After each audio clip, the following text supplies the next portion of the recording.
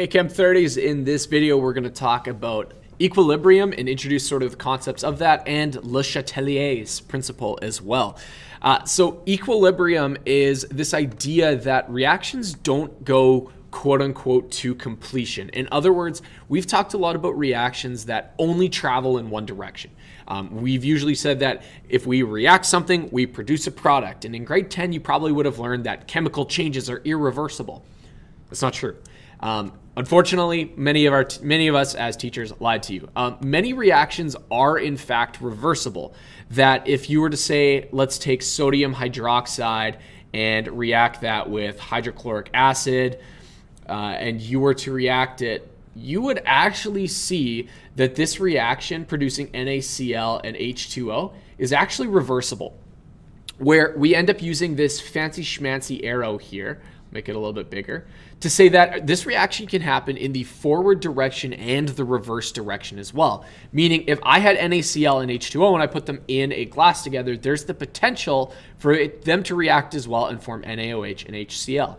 And what will happen is in any given beaker, so let's say that you're doing this exact reaction in a beaker, equilibrium will be reached when the rates of the forward and reverse reaction, forward and reverse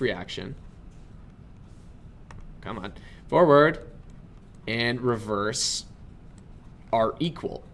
It's not when the concentrations are equal. I want that to be very clear that concentrations are often different. A lot of times we'll see one side of the reaction being favored. So let's say that when we react this, we actually see that the concentrations of the products are higher. We'd say that this reaction is product favored. Now, products of reactants, because we have a reversible reaction, is whatever's written on the left, that's considered the reactant. Whatever's written on the right is considered the product. We can also have reactions where, let's say that we have the concentration of the reactants or the amount of the reactants being higher. In that particular case, we would say that this is reactant favored, meaning that this reaction doesn't really happen a lot, but that these reactants are staying basically the same and not reacting together. And so that's what equilibrium is. It's when the rates of the forward and reverse are equal. It's similar to thinking walking up a down escalator. I'm sure many of you have done that before. It's a lot of fun to do.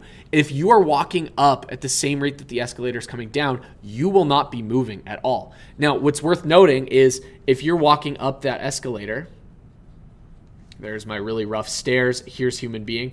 You can be anywhere on that series of steps. You might be here, you might be here. It really depends. And so we can have, as long as the rates are the same, as long as this individual and this individual are staying in the same place, we have equilibrium.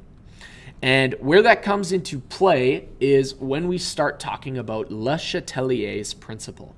So Le Chatelier's principle says, what happens if we change a reaction that has reached equilibrium? So what happens if we have this reaction happening here and I take out part of the product or I add in some of the reactant?